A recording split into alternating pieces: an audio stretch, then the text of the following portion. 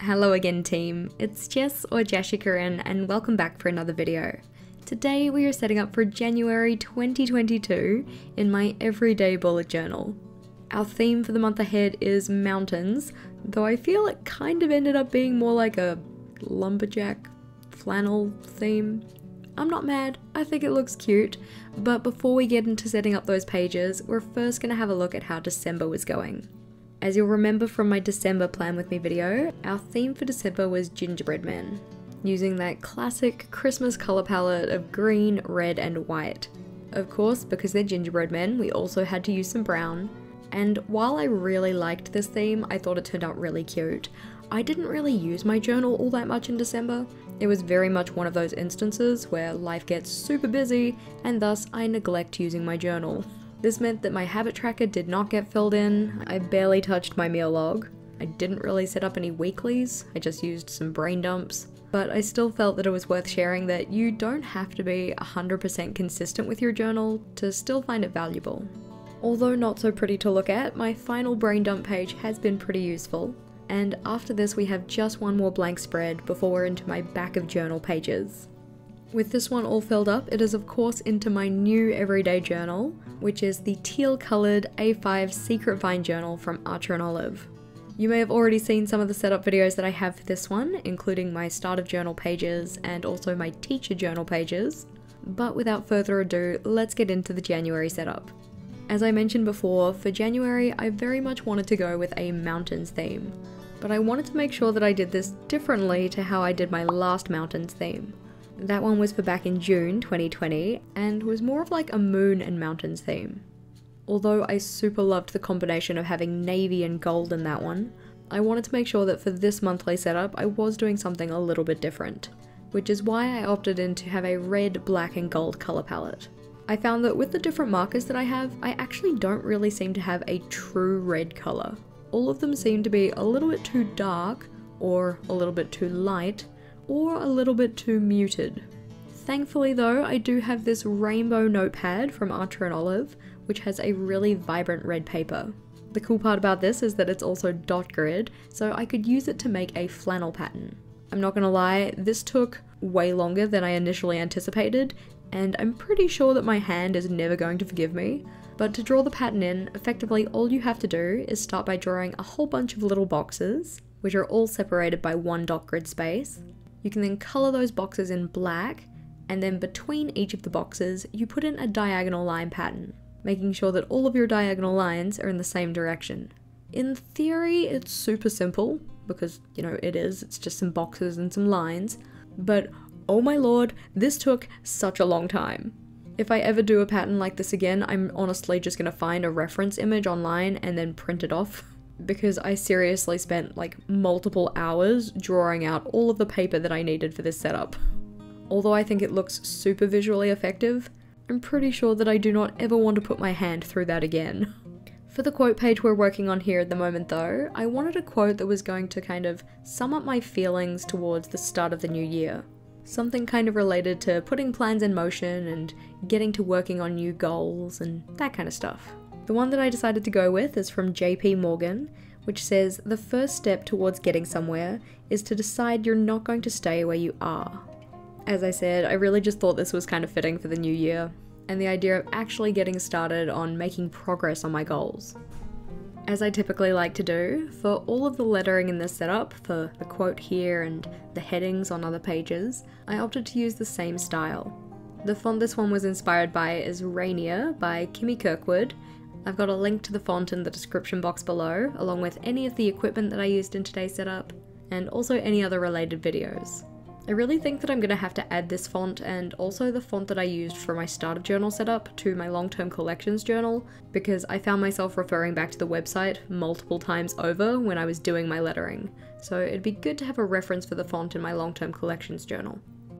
In terms of timing, from first touch of the pen to final erasings, our quote page took about 12 minutes, but this doesn't include the sketching in time, idea generation time, or the time taken to draw out the tartan pattern.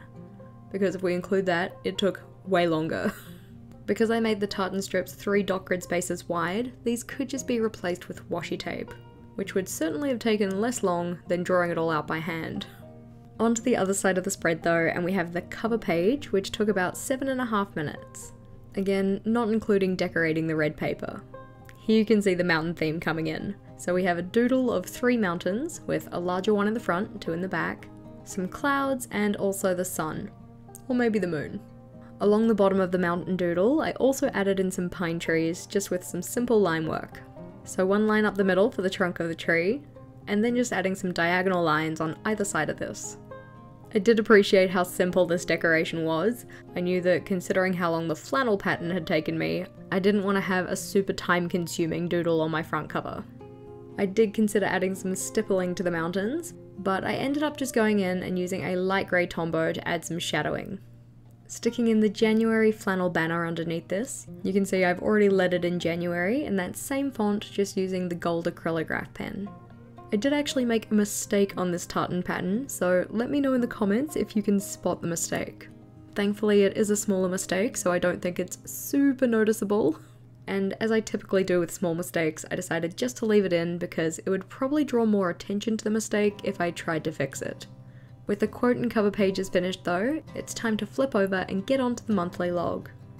You can see that I've already stuck in a piece of paper with that flannel pattern and run some black washi tape up the side of it just to make the edge look a little bit more finished. But to actually draw in our monthly log, we're going to start with the calendar grid. As I typically like to do, these are 6 squares across by 6 squares down, but something a little bit different for me is that instead of having 4 days of the week on the left hand side and 3 on the right, I've done this the other way around. There was no real reason for the change, I just wanted something a little different, and it's the kind of change that isn't so dramatic that it feels uncomfortable.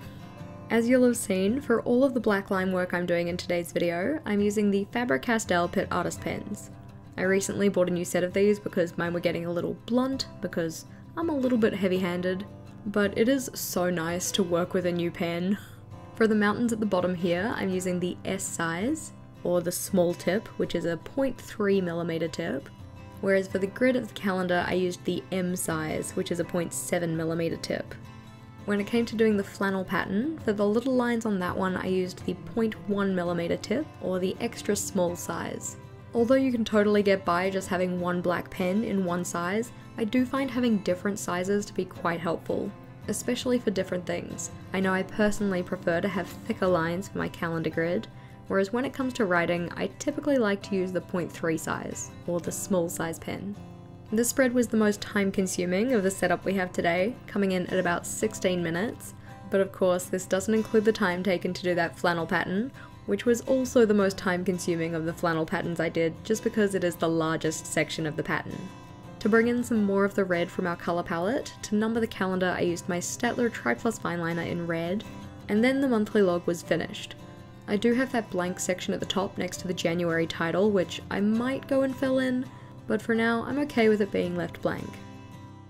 Flipping over, and we're onto a not so typical page for me, but hopefully one that's going to become a staple in my journal, this is my monthly challenge page. For 2022, I'm again going to be trying my hand at completing monthly challenges. So in particular, health-related challenges where I'm doing something each day of the month. For January, the challenge that I've decided to go with, and it certainly will be a challenge for me, is to do at least 20 minutes of exercise every day. To track my work on this challenge, I've cut out another red piece of paper in the shape of the January calendar. For each day that I complete the challenge, I'll be able to fill in the relevant part of the mini calendar, and for any days that I don't, I'll leave it blank. With the challenge being daily exercise, of course there are different ways that one could exercise. So at the bottom, I'm putting in what I'm calling a challenge menu, or effectively a key to denote the different types of exercises that I may do.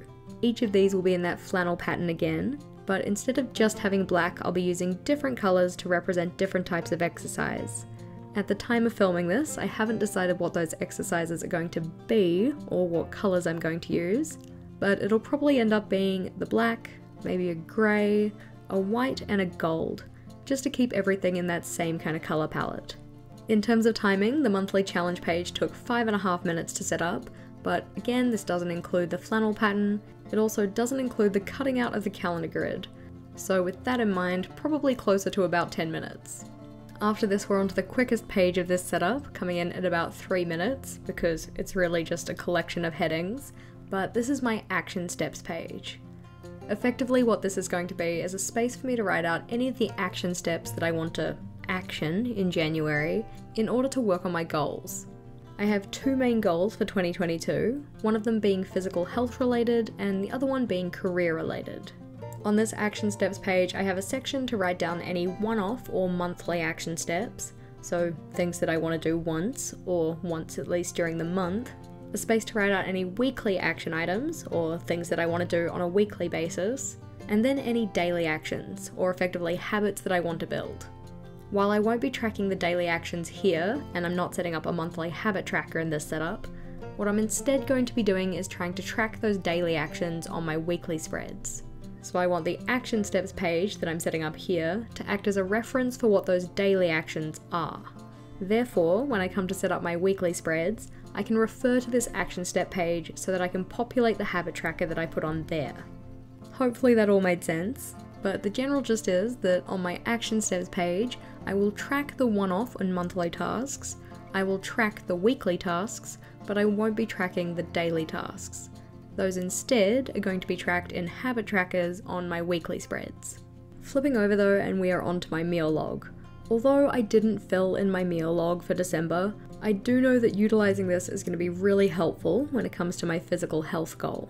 Like meal logs that I've done previously, instead of just tracking dinner or just tracking lunch and dinner, this one has 4 columns across the spread, one for each of breakfast, lunch, dinner, and snacks. Although it is a very simple layout, it is quite effective. I am hoping at some point in the new year to kind of revamp this spread a bit, make it a little bit more robust in terms of the information that I'm tracking. But for January, I figured that a tried and true method was fine. To make the tracker a little bit more user-friendly, I'm going in with my light grey Tombow and just highlighting every second line for each of the columns.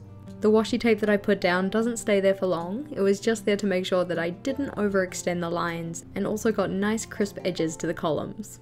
To finish off the spread though, I just added in the headers for each of the columns and then the meal log was finished. In terms of timing, from first touch of the pen to final erasings, this one took about 13.5 minutes. Again, not including the flannel pattern. I would very much like to get myself a flannel washi tape because I actually really like the flannel pattern, I just don't want to have to draw it out again. Up next we have what is going to be my monthly review or reflection spread. This is something that I'm bringing back with changes for 2022. Previously, I super enjoyed putting monthly reflections into my journal.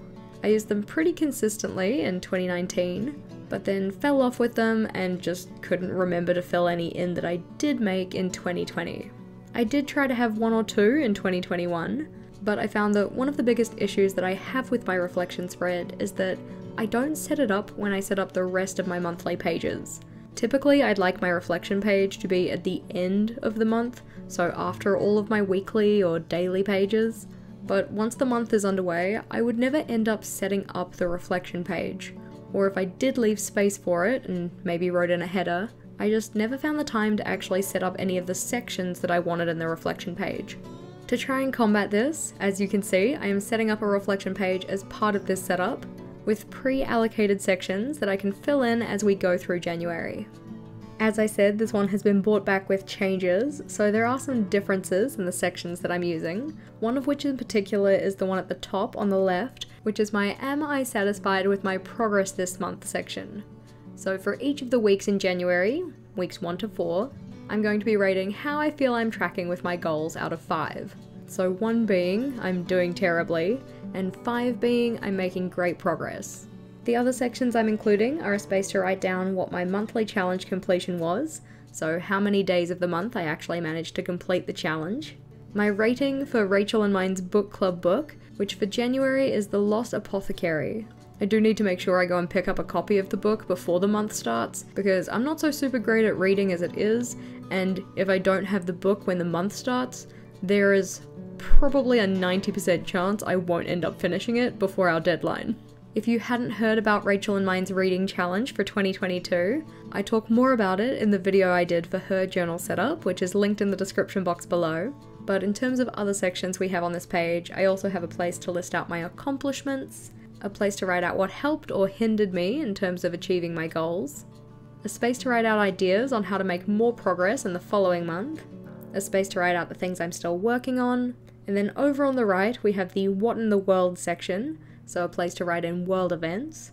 A memory section for any personal memories, so like social outings, anything in particular that happens. A place to write out the things I'm looking forward to and anything I'm nervous about. And then also a section at the bottom to write out any media consumed. So TV shows watched, books read, that kind of stuff. Question of the day for you guys though, do you use monthly reflections in your journal? This is something that I'm really excited to get back into in 2022, and I'm hoping that this layout works for me, but if it doesn't, I will certainly be tweaking it for my February setup. For the final flip through of the pages that we've set up today though, we have my quote and cover page, with the cover page featuring those mountain doodles, the calendar style monthly log, which again has those mountains along the bottom, my monthly challenge page for my 20 minutes of daily exercise challenge, and on the right we have the action steps page for the different things that I want to do in order to make progress on my goals. We have the meal log with a space for breakfast, lunch, dinner and snacks, and then the updated monthly reflection page. I'm not gonna lie, I am super chuffed with how all of the spreads in this setup turned out. Even though it was time consuming, that flannel pattern really speaks to me, and I'm hoping to add some more mountain decorations when it comes to my weekly setups. I'd love to know what theme you guys are doing for January, and as always team, thank you for watching. If you liked today's video, please do make sure to give it a big thumbs up, and if you hadn't already and felt so inclined, feel free to subscribe to my channel for more on planning, productivity, and personal development. Until next time, bye!